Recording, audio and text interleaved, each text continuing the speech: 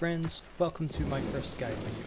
I'll keep this relatively short and sweet, and cover two examples of how to approach playing as a solo in Hunt Showdown. While long ammo is the meta of Hunt Showdown, almost any loadout is viable if you play to that loadout's strengths. In this example I am using a Romero 77 and a Nagant 1895. The crows inside Slaughterhouse pinpointed the position of my opponents. Audio cues cannot be overstated in Hunt. The information you gather from these cues is fundamental to your success.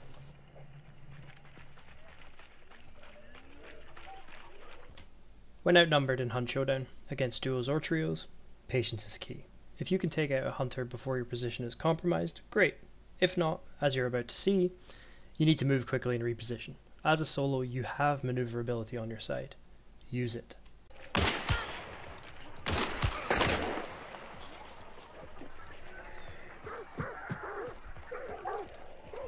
Moving from my compromised position, I use my dynamite to cover my footsteps and hopefully flush the enemy to the other side.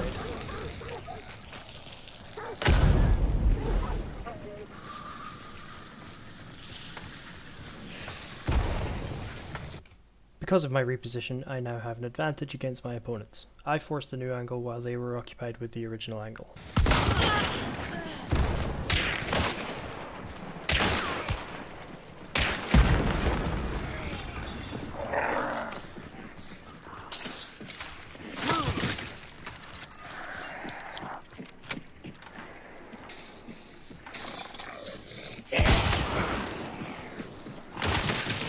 Usually I would advise you clear an area of AI before engaging enemy hunters, however in this instance I got lucky that the grunt pulled the attention of my opponent for a split second.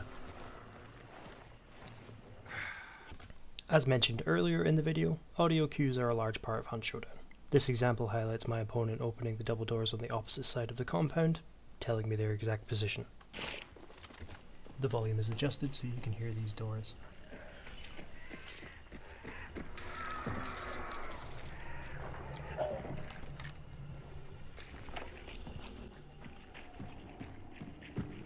At this moment I realise he's going for a revive on his partner and I move to block it, reloading while I move, just in case I have to fight more than one of them.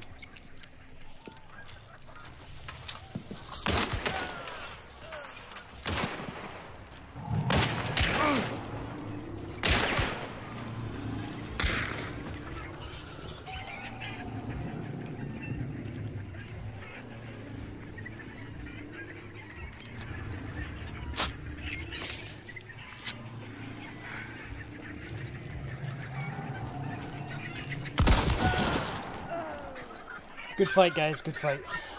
Okay, so right there, a good example of repositioning when you're outnumbered.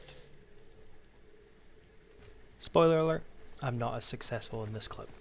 However, it does serve as a good example of playing as a solo against duos. My weapons of choice here are a Mosin-Nagant and a Caldwell conversion uppercut.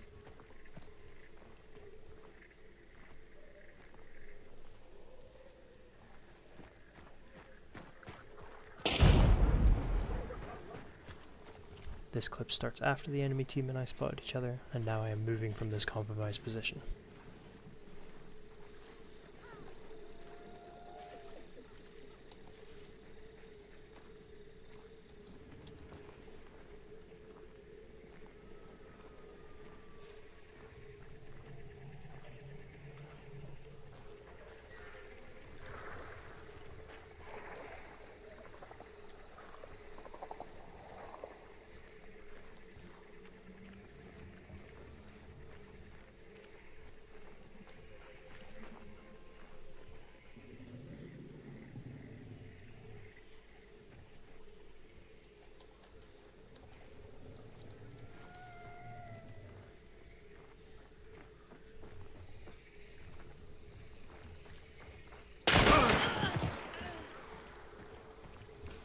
After the kill, I use my frags to prevent any immediate push from the downed hunter's partner.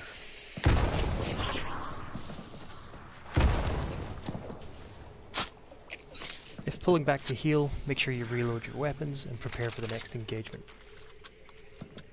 Seems like basic stuff, but being caught out by that death click will frustrate you beyond belief.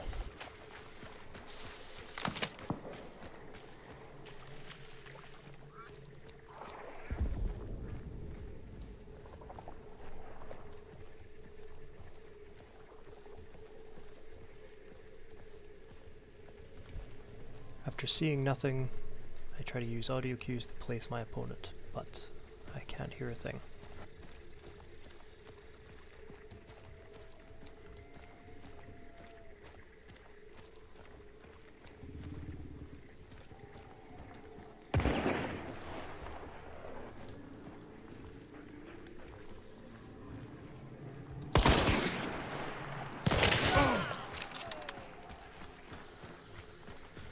GG.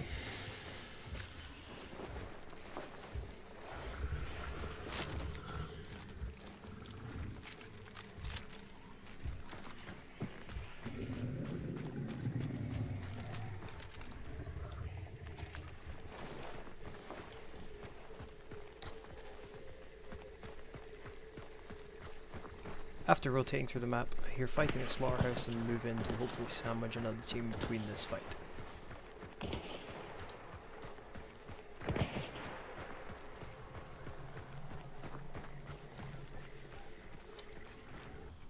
What's a sandwich, you might ask? Quite simply, highlighted by this example, I am on the northern side of Slaughterhouse, there is a team right in front of me as you can see in this clip, and there is another team on the far side of Slaughterhouse on the southern half. Now, a sandwich is me being one piece of bread, the southern half being the other, and the team in the middle is the nice meaty part of this fight. Now, thankfully, because they were running from another fight, they already had some attrition, and my long ammo took out that hunter in one shot.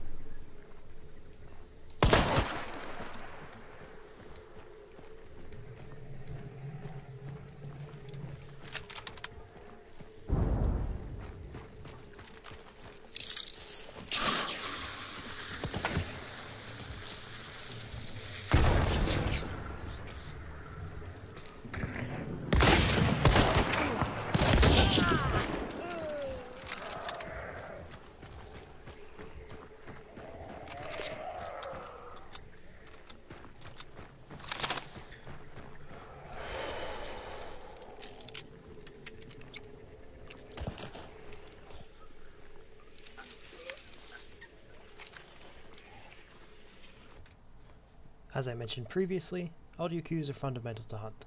Here I use one to my advantage. The team within Slaughterhouse knows there is someone around the compound as they likely heard my fight with the team on the northern half of Slaughterhouse. I elect to flare the hive on this side to alert them to my presence on my terms. Using this distraction, I rotate round to a safe position from which I can engage this team.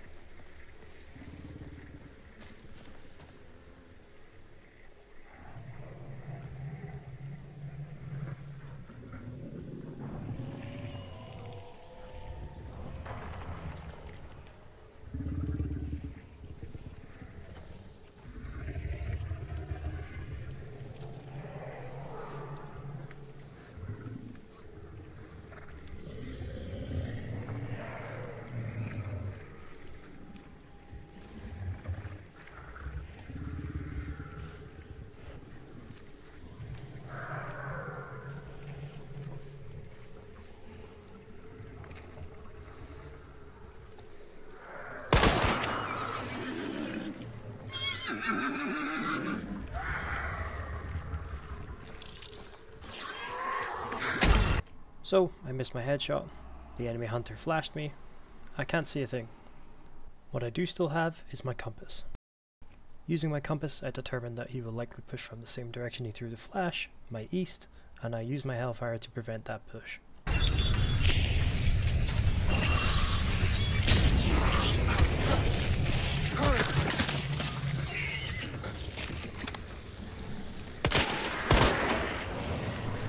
Opening the door is a distraction, but that fails because I didn't kill the AI.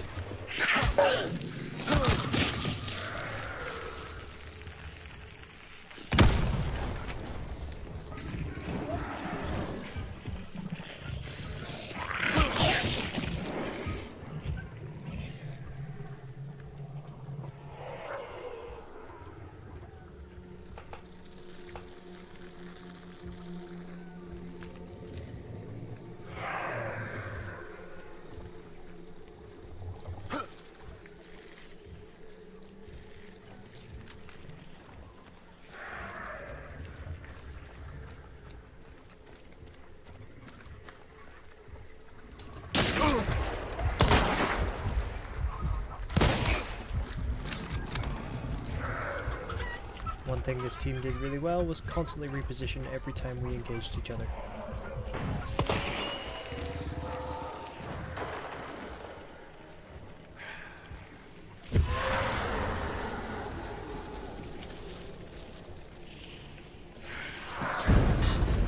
I pick up the axe hoping one of them would push inside the boss lair, but no such luck.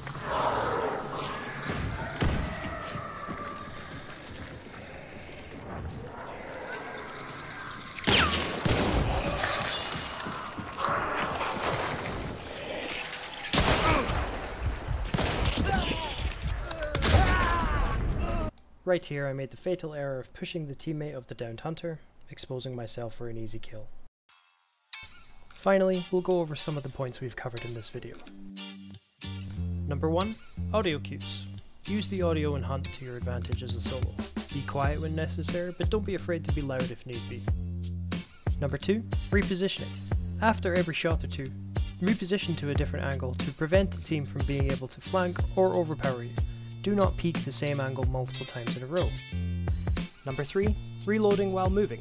In Hunt, you have the ability to reload even at a full sprint, so it is important to use these precious seconds to reload your weapons and prepare for the next phase of an engagement, or the next fight altogether. Number 4. Patience. It is vital that you use patience while playing as a solo. It's not always necessary to go guns blazing into a round and take a shot as soon as you see enemy hunters. Stalk them, follow them, or hunt them. Take your time to scout out your surroundings and click the head when you have that shot. Number 5. Positioning. I mentioned earlier in the video the idea of a sandwich. This is an example of positioning. A good tactic is to position yourself in a place with decent cover or on one side of a fight and remove the possibility of a sandwich on you. Another example is to use hard cover or traps to remove a flank opportunity from an enemy team. All of this ties into positioning. Okay, I hope this has been helpful to you or has interested you in playing as a solo in Hunt Showdown. If you like what you see here or perhaps have a suggestion for my next video, let me know in the comments below. And don't forget to hit that like and subscribe button. Thanks friends. See you in the Bayou.